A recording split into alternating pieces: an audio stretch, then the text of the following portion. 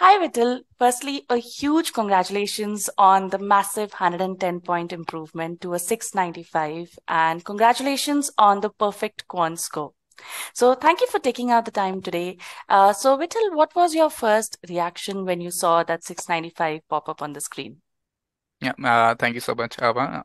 I was really happy seeing the 695 score, especially from an improvement of 110 points from my very first mock of 585, Mm-hmm. and seeing the 100 percentile on quant really made me ecstatic because that is where I really focused on doing a lot of QC practices, making sure that I don't miss any questions or any details. So Mm-hmm. that really made me happy and delighted overall. Great, great. And I can clearly understand the excitement, right? Because you had such a great journey. So in your journey, when we look back, when we take a step back, we can clearly see that in verbal, you started with a 60th percentile and improved to a V82 level. Similarly, in quants, you were able to get to that perfect score of a Q90, right? And in Mhm. DI as well, a 90th percentile. So, reflecting on your journey, when you look back, what was your biggest challenge or hurdle? I guess my biggest challenge or hurdle was the verbal part specifically, especially Mm-hmm. the CR part of things, because I was really weak at CR overall. And what really helped me was going through the e-GMAT courses for critical reasoning and also the RC part of the courses, going through them diligently, going through all the medium and hard cementing quizzes, Mm-hmm. achieving that 70 percentile or 70% or higher on medium and 55 percentile or higher on the hard cementing quizzes. That Mm-hmm. really helped me to understand what I really need to solve Mm-hmm. NCR questions, how I need to approach it, like the pre-thinking analysis and overall developing a strategy for solving these kinds of questions for purple. And for quant, I majorly focused on doing a lot of quizzes on Scholarium and also going through a lot of questions in the cementing part of the courses, which Mm-hmm. really helped me to drive that 100 percentile score on quant. So, in this, we can clearly see that this was your first mock, right? Now, I Mhm. know that this was a completely raw mock because you were just starting off with your GMAT journey, right? Mhm. But Yeah. when we see that 585 and when we look into the subsection division, that is a verbal and quants and DI, we can Mhm. clearly see that there was scope for improvement across the sections at this Yeah. point, right? When you were starting off, right? And this led for you to get started with the verbal section because that's the first section that you did in the e-GMAT course, right? So I want to understand, how did the course help you change the approach that you were following before? Mhm. When I gave my very first mock, I honestly didn't had like a uh, approach to any kind of question. I was Mm-hmm. just solely relying on my intuition in a way, Mm-hmm. specifically for verbal part of things. But when I did the course on e-GMAT website, I went through all the videos and practice quizzes and cementing quizzes religiously.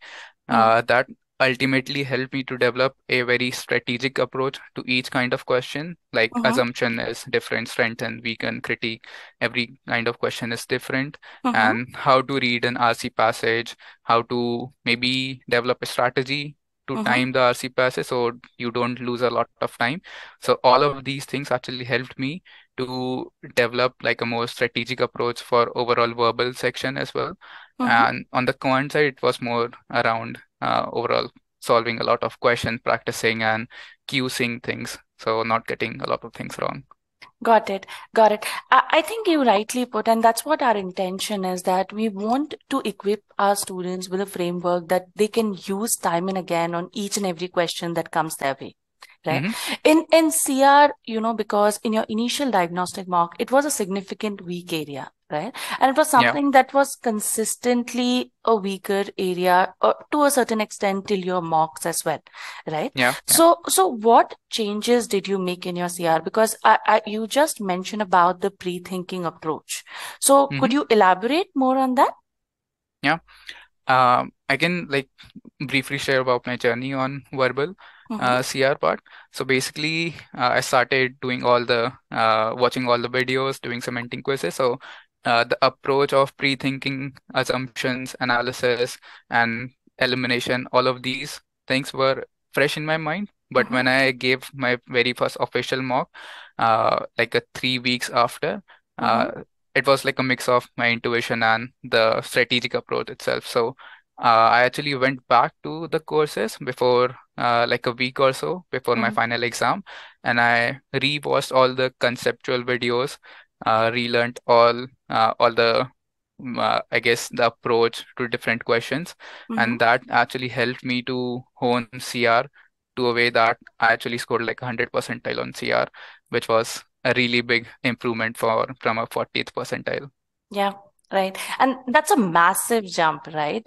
When you're Hmm. talking about 100 percentile, it's like a perfect score. There's nothing more than that, right? Hmm. I think the strategy that you applied in your end days, making sure that, you did some focused practice on CR to Yeah. particularly fix it before your actual test really did wonders, because I think that's very crucial, where you find out the root cause, where you do the Hmm. strategic review and fix those issues. And those corrective measures are something that really helped you improve in your case, right? Yeah. So, moving forward to your quant section, Vitthal, you went very extensively using the scholaranium part of the course, right? And Hmm. you've used a good set of questions. Like, if I have to really show it to everyone out here, we can clearly see that you've used a good 68% of the questions from the scholaranium back, right? Hmm. And Yeah. you did a fair share of cementing stage also. That's the stage two, right? Hmm. That has to be done. So what value did a cementing stage add to your preparation? Yeah. So basically, since I already had like a mathematics background, Mm-hmm. I was able to solve quant questions much faster, and solving cementing quizzes and going through Scholararium really helped me to make it like my improve overall accuracy, efficiency in a way. So also, what I really improved while solving the cementing and scholararium questions as well, it was the part of QCing things. So Mm-hmm. before that, I was not able to get a lot of time checking if I got all the details correct on the question. So I might have missed a couple of them, which is why I Mm-hmm. got the wrong answer in the Mm-hmm. official mocks and the previous mocks as well. But when I went through all these quizzes, it actually helped me to understand, to read each and every line, I guess, religiously, not to miss anything, and then Mm-hmm. also to go back to some of the questions on the official mock just to make sure that I marked them correctly. So yeah, that Yeah. was my strategy. In quants. So Yeah. when we talk about the perfect score, when we talk about a Q90, so what key Mhm. skills do you believe are essential for achieving 100 percentile on quants? Um, I guess timing yourself is really important Mm-hmm. because quant is a section somewhere you might require much lesser time than like 2 minutes per question.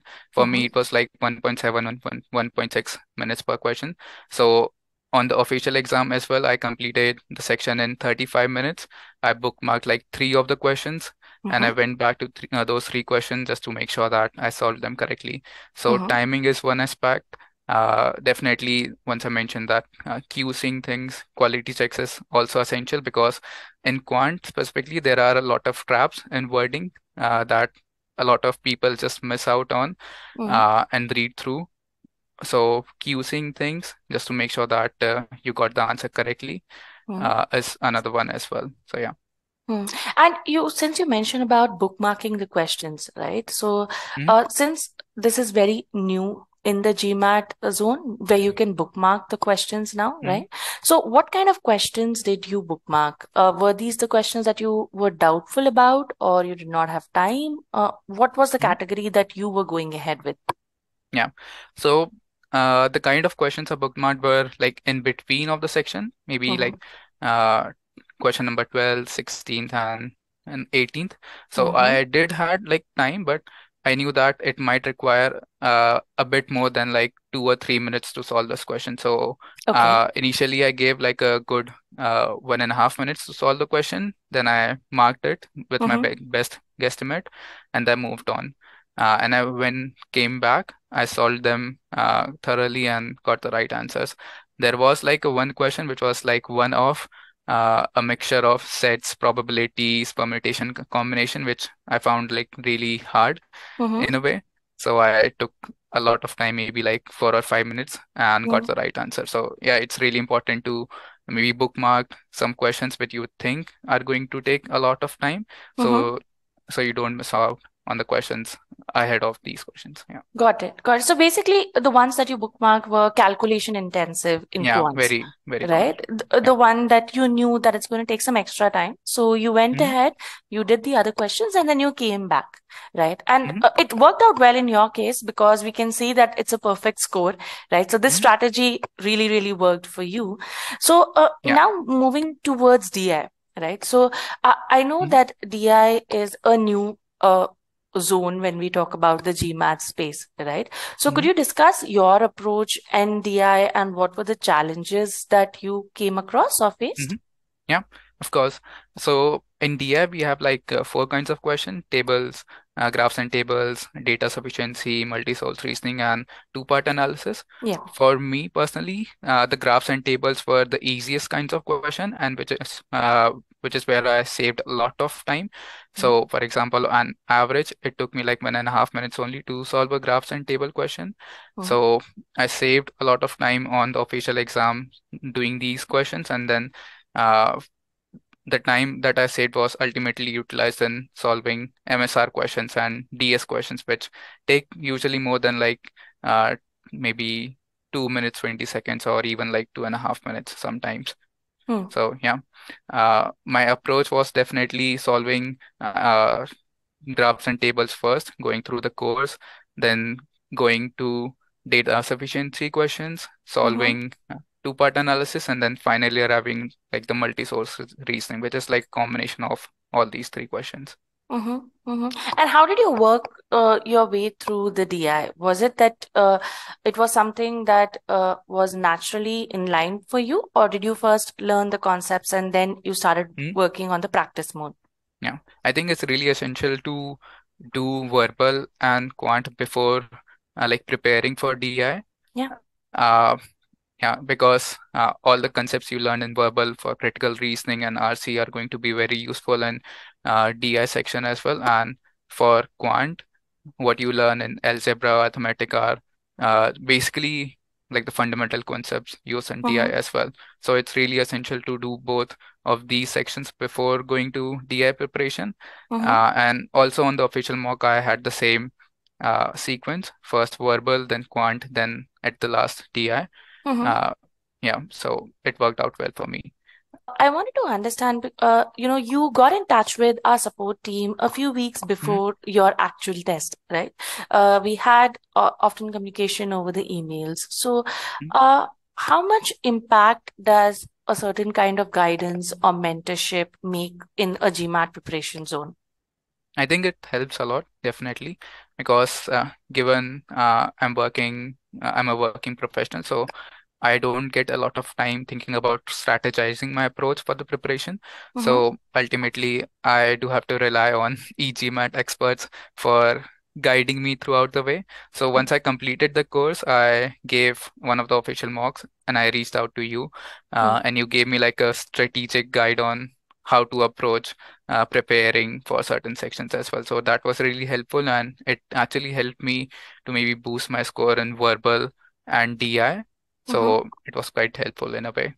Great, great. And we are glad that we were able to help you out there. Coming to the mocks, so I wanted to understand what was your perspective about the mocks and how much does taking a mock or sectional tests prepare Mhm. you for the actual test?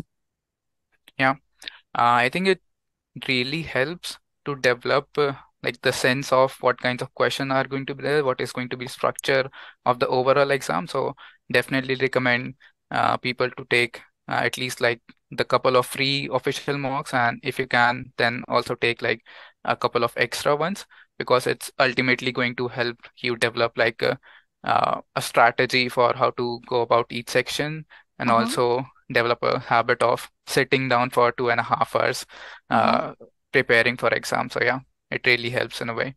Yeah. Uh, yeah.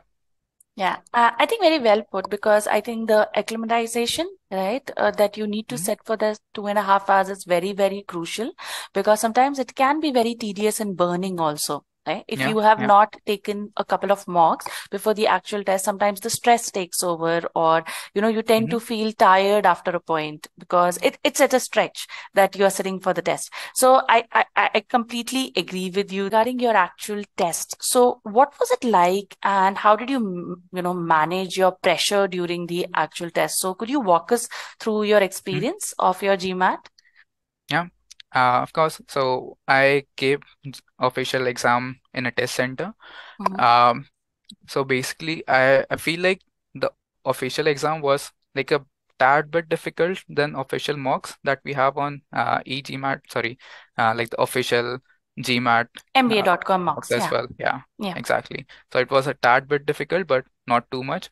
So I first took verbal.